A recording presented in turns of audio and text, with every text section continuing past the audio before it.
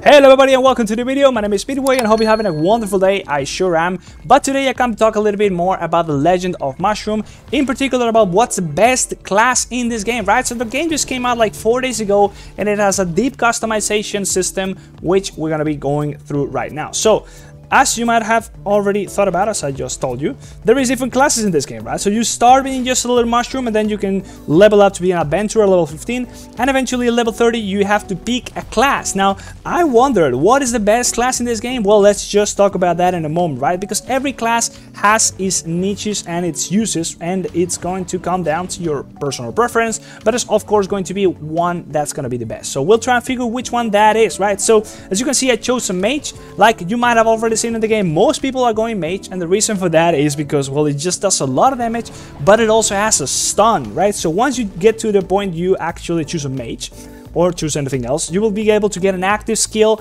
of that class. In this case, as a mage, we got the Meteor Blitz, which is going to be doing a lot of damage, but basically every other class will get an ability that will do the same amount of damage. The difference is going to be the effect that it does afterwards. So in the case of the Meteor, it's going to be doing an attack, an extended duration of basic attack stance on targets within the range of 30%. So basically it's going to be extending the duration of your stunts, which comes really strong. It's really strong in stages where you are still not that strong and you need to be stunning the bosses, or in particular in PvP. Stuns are a lifesaver and basically just gives you more time in order to kill stuff, right? So we are all basically going with that, but you can also choose some of the other stuff. Now, more stuff you get as a mage, you get some baseline passive crit, and then you also get some attack. Now, once you go to the next level on your mage, if you choose to be a mage, then you will be able to choose something else, a healer or a spellcaster. Healer will be able to get more regen on their skills, which is also a very strong option, and I'm heavily debating going healer because of just that thing alone, because more active skills will mean more damage on the long run. But then if you choose to be a spellcaster instead, you will be getting skill critical strike damage, right? So that's also a lot of extra damage, right? So what's the right choice? Well, I am thinking healer might just be pulling ahead, but let's keep going and seeing what we get, right? So at level 70 as a spellcaster, we get active skill damage, dealing 80% extra damage to targets below 50%. At this point, the extra damage is already getting a lot higher, right? And you gotta realize these values gotta be multiplicative or gotta be additive. You can check that out if you go to your gear breakdown. You can go right here and you can see everything you get. You can check that out if that is additive or multiplicative. Right now I'm not too sure, but that really will determine what the best one is, right? Because if you are looking at just raw damage, the spellcaster is looking to be really strong right now, pretty much the best one. That's why everybody's going spellcaster, right? So further down there, as we go from spellcaster down to the next thing, you will be able to be a bishop. At that point you get your level 100 passive skill, where you will be getting a next basic attack is going to be dealing increased 100% damage. When basic attacks don't really do too much, but that's also more damage, so better stuff. And at this point you can also, whether you are a female or a male, you will be also getting a different form. So that's also something to consider. If you enjoy the looks of one of the classes, you might as well go ahead for and choose that one. And then eventually at the Dark Lord, or rather the maxed evolution level, at the Awakening, you will be changing your active skill from one thing to another, just increasing basically the effect of your active skill for your class and increasing the damage that it does by a lot, right? So that is the mage side of things. Now, why is everybody going mage? Well, I'm just thinking because it's just doing the most amount of damage really if you go spellcaster. Now, going healer will also basically give you a lot of damage because eventually you unlock prolonging active skills. So active skills that are not instant will also just last longer. So that's a pretty damn powerful tool for just doing more damage. So that's that one thing to consider. Then it's also going to do the next. Every one stun triggers, reduce the cooldown of all active skills by 0.3 seconds. So even less cooldown on your active skills. At this point, you're just using skills like crazy, and more skills means more damage. So I think eventually, once you get to these points, your healer is going to be a bit stronger than your spellcaster. And eventually, of course, you will also be changing your active skill. In this case, what's going to be doing is that it's going to be, let's see here. Receiving a range lasting 8 seconds, break enemy shields instantly attack with attack. So you basically destroy every enemy shield. That probably still also really damn powerful in PvP, just like stuns, but just like breaking shields immediately That sounds pretty damn crazy, especially if there's going to be some shields in the later stages of the campaign as well.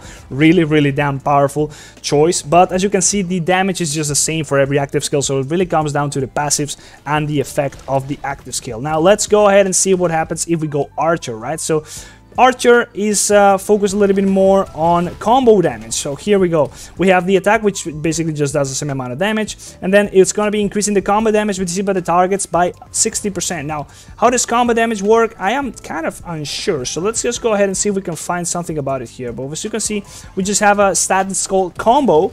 So what does combo do? Let me know in the comments if you know, because I honestly do not know, but it's probably something that does a lot of damage, to be fair. I don't know. And maybe that's really a big reason why people are not going with the archers, because, well, we just don't know what the hell combo does. But then you will be getting that extra combo damage from stuff, and then increased attack speed and ignore evasion. So just some raw stats right there. Then going one path will give you the next stuff, right? So in this case, we'll get even more combo damage if we go down the lower path for the Wind Crossbower. If we go Shadow Sniper, then we'll get critical damage bonus. So once again, we get either one kind of stat or the other. In this case, more critical bonus damage, just like we got with the Spellcaster, or more combo bonus, right? So depending on where you are in the game, one might be better than the other.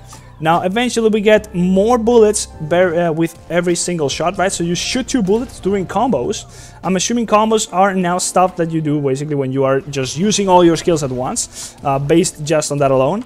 And then on this other side, we'll have basic attacks have a 50% chance to deal extra damage equal to 1% of the current target's HP. That's a lot of damage. That is a lot of damage, but it's also just 1%, so still, depending on where you're at, this might just be enough damage to really justify the choice, because even though the combos might be doing a lot of damage, 1% of every, just the raw amount of health of something, just imagine that on a raid. That is a lot of damage. Then eventually at level 100, you will be getting the next thing. After a critical hit, boosts attack by 40% for 1 second. I mean, 1 second is not too long. I don't know that one being too good. And then on the lower side of things, you will have fire 2 bullets during basic attacks. So you have more bullets during combos and more bullets during basic attacks. So this one is just like a machine gun, really.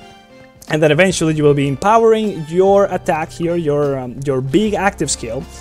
In this case, to lasting 8 seconds, additionally ignoring enemy evasion. So you're going to be ignoring enemy evasion and increasing the combo damage received by enemies by 60%. So ignoring enemy evasion is just doing basically not missing ever. That is quite strong, to be fair. And then what about this one? Increase combo damage just like that as before, and for 8 seconds prevent targets from regenerating energy for 6 skills for 4 seconds. So you are extending the cooldown on all the skills for 4 seconds, basically. That is damn powerful, but it's not increasing your own damage too much. So I'm assuming you'd rather go for more personal damage rather than reducing the abilities of the enemy. In this game, you'd rather just kill quick rather than kill slowly or be killed slowly, right? So I'm thinking the further option up here, if you're gonna be going a hunter, you should probably be going with the lower path right here. What is it? The Wind Crossbower, just because of the ignore evasion alone is going to be pretty damn powerful in all avenues of the game. Now, what about the warriors? Now, the warriors are a little bit more cut and clean. So once you choose a warrior, you will be getting the active skill, which is going to be increasing the counter damage received by targets, but within the range by 60%, lasting for 5 seconds. So counter damage is an attack that you do whenever you attack. You will have a chance to trigger a counter attack, which just does an amount of damage based on your own damage, basically. And then you will have an extra counter of 30% and counter multiplier, so more damage. You will have naturally more defense. And then once you choose to either go up or down, so you can be a swordsman, which is going to be making you a lot tankier. I think it's, yeah, you will get damage resistance. Then you will be getting a shield every 10 seconds, absorbing 5% of the maximum HP for 5 seconds, so just even tankier. Then you will be getting increased damage resistance by 2% for every 10% of HP loss, so just giga tanky. And the last one is going to be giving you, let's see, lasting 8 seconds, continuously restore 50% of max HP for 5 seconds. That is just insane, right? So you are going to be, I think if I read it right? Increase counter damage received by targets for 5 seconds and continuously restore 15% of max HP for 5 seconds. So I'm assuming that's like every second you are restoring 15%. if I'm reading it right, because otherwise it's only going to be triggering once. Obviously it's like 5 seconds, within 8 seconds that's like one trigger. I'm assuming that's like once every second, so that is a lot of HP regen. That is insane. I'm assuming if you want to have one of these guys in your raids for your family, so don't discard being a warrior. It's probably going to be really demanded for at least your family. But it doesn't seem to have the best damage option, so you might have a little bit of a struggle finding the damage within the campaign, right? So I'm a bit worried about that choice. Then if you go the lower side and you have your damage here, you increase your counter damage, and your active ability is going to obviously increase the counter damage received, as we already mentioned. The next one will reflect 80% of basic attacks damage when hit, so another counter. But just a different mechanic, and eventually we'll be getting an increased attack of 3% per 10% HP lost. So instead of having more defense per HP loss, you will have more attacks. So it's like the Berserker kind of option. And then eventually you will be increasing your own active ability in order to doing the next thing. So lasting for 8 seconds, launch the targets into the air when countering within 5 seconds. So you will be basically stunning the enemies, I think. Obviously, once you are launched in the air, they're stunned, they're not able to attack you. So I'm assuming that is going to be quite a strong option for PvP. If you can combo them and like stun them multiple times within those seconds, that's going to be quite a crazy combo, right? So if I was going to be choosing a warrior, I would probably be choosing the lower side just because of the extra damage. It's going to be a lot better for most things, but you will probably need at least one tank in your family. If I was to choose an archer, because I really want to be an archer, I would also go the lower side, I'm assuming, because it's just going to be having more damage as well. Just go Wind Crossbower, and as a spellcaster, I'm initially, as a mage, I'm initially going spellcaster, probably until I get to the Holy Guide side of things.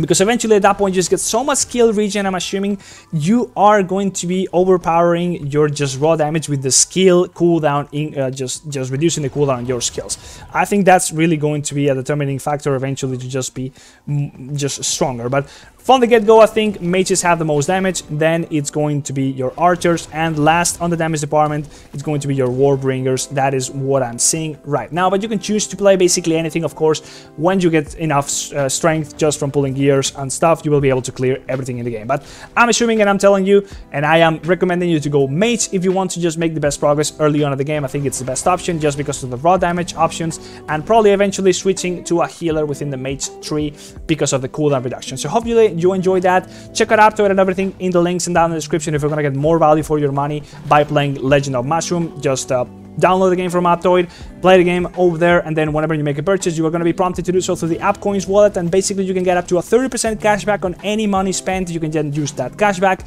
and make any purchases within the game for free, within this game or any other Android game that you downloaded through Aptoide. You can also do so through emulators on your PC. That also works. It doesn't work on iPhone, so there you go. Suck that up for iPhone users.